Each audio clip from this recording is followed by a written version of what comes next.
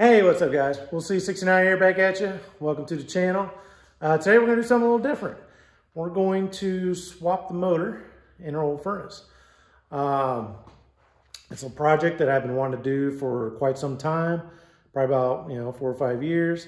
It's got one of those computer controlled ECM motors, really fancy and expensive. Anyway, I just kind of want to get that thing out of there because last time that thing went out on me, it was like 900 bucks. For the guy to come in and change it. And that's getting a deal because at the time I was running a restaurant and I knew those guys and, it just kind of hooked me up. Anyhow, we're going to be a little proactive instead of reactive. And we're going to swap this thing out because it's been about 10 years. So it's probably getting close to the time where it will expire on me. So I picked up a kit from supplyhouse.com. Which, honestly, I've only ordered from those guys a couple of times. Really great shipping, pretty good prices. So I'll show you what I got. Picked up this motor. It's a US motor. It's 1 horsepower, 120 volt. And then I got a capacitor for it. It's like 20 microfarad, which this brand here, it's actually American made. So that's kind of nice. Then I picked up this Qwikswap V3. Supposed to replace all these different types of motors right here with a permanent split capacitor. So this should work out pretty nice.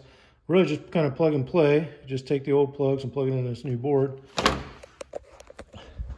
Which is the reason why I bought that, because I don't want to sit down here and try to rewire America or any of that kind of crap. I just kind of want to get it in, get out, and be done with it. Now there's a bunch of different ways you guys can do this. Like you can use like fan relays, you can change out your furnace board, you can do all kinds of different crap.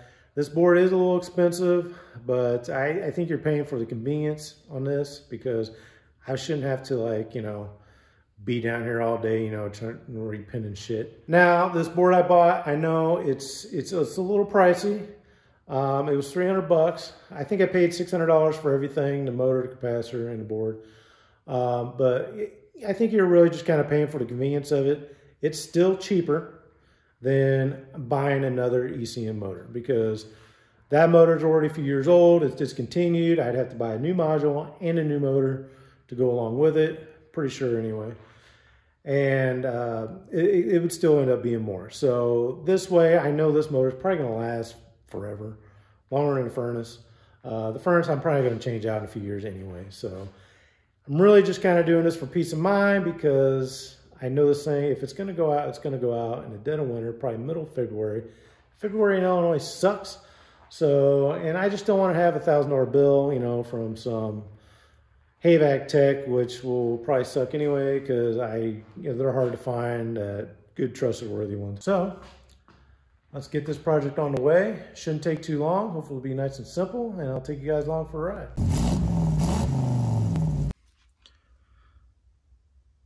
All right, guys, so I already got the furnace doors off. I went ahead and unplugged the 16-pin connector. The other connectors are back on the motor itself. Really what I gotta do is just kind of remove this box, kind of put it out of the way, and then we'll pull this whole squirrel cage out. Okay guys, got the old motor out. That was pretty easy. Probably like maybe 5-10 minutes, all it took. Just kind of took the control board, kind of moved it off on the side, and it's really just a couple plugs from there. Anyway, it looks like we just gotta undo these 4 bolts here, and there should be another nut on the other side of this for the actual blower, the squirrel cage anyway. And then that should just slide right out, and then we can get the new one in.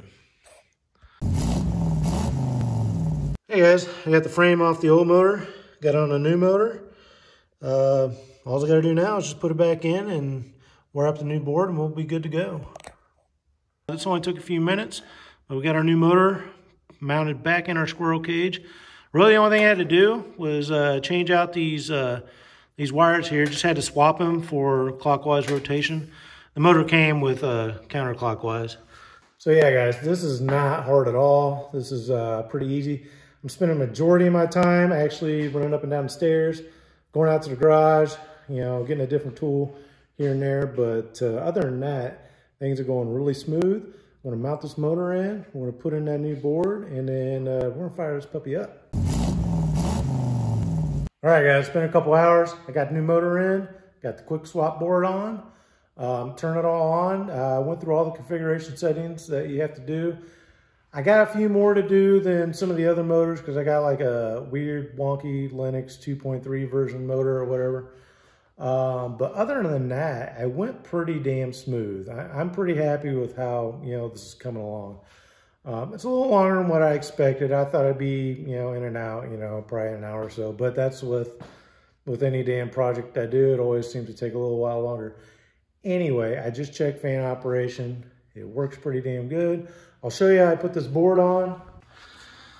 So really, the main steps is you really just got to mount the board and then take, this is the 5-pin or 6-pin or whatever. Yeah, 5-pin. And this is the 16-pin. You just take that off your old motor and then plug it in a new board. And then you got your taps right here for your different motor speeds and then your common. And then I mounted the capacitor right back there on the blower wheel. And that's really it. I mean, this Qwikswap board, it came with like a little mounting bracket. So I drilled a couple holes there so I can screw it in right there. And then I drilled a couple holes for the capacitor. But that's it. It's going super smooth. I want to put this thing back together. I'm going to turn the heat back on. All right, well, it's been several hours now. I think I finished the job right around 3 or 4 o'clock, and it's now about 11. Furnace has been running the whole time. It's nice and warm in the house. Everything works great. Super happy. Quick products for the win on this one. I recommend it. I mean, if you have one of these motors and you need to swap it out, or you have one of these motors and you're just kind of dreading the day when it's going to happen, just go ahead, make the swap. Actually, really, my only complaint would be you can just kind of hear it start up a little more than the last one because the old motor just kind of ramped up nice and slow, which was kind of nice, but this one, just kind of hear it, just kind of comes on like that, which isn't bad. I kind of expected that, from the beginning. But anyway, everything's running smooth. Quick products, I don't know why furnace people don't use this shit, to be honest with you. Because I literally watched a YouTube video that just got posted a couple days ago while I was eating dinner tonight. And it was on the exact same damn furnace that I have. And this guy's been doing this crap for like 30 years or whatever. And he just kind of fabricated some PSC motor in there to where the fan's just running constantly 100% of the damn time. So I'm glad I did this because I don't want to end up in that situation, where I'm at the mercy of some HVAC tech. So yeah, the board's a little pricey, 300 bucks, but I'll pay that. And the instructions are great. I actually got them here on the counter. I'll show you. I don't know if I showed you previously, but the instructions are pretty decent. They give you this big paper here, and then they give you this little quick guide. They show the different styles of motors you got. And I actually have this one here. I have a Lennox, and it's just like 2.0, 2.3. So because of that, I had to do a couple of extra steps here. I think I had to, when I got here, I had to come over here and do this Appendix 2 and come down here and do this Appendix 3. No, yeah, that one right there. And then they got more instructions on the back, just kind of simplify it. But yeah, anyway, it's just, a couple connections. I plugged in there, I plugged in there. Then your motor taps are on the side. Or no, they're right here. Yeah, sorry. But yeah, the motor taps are right there. Really pretty simple. I mean, if you hammer down on it, you can probably get in and out of there in about an hour. I mean, you could zip tie the capacitor, someplace and, just get kind of in and out.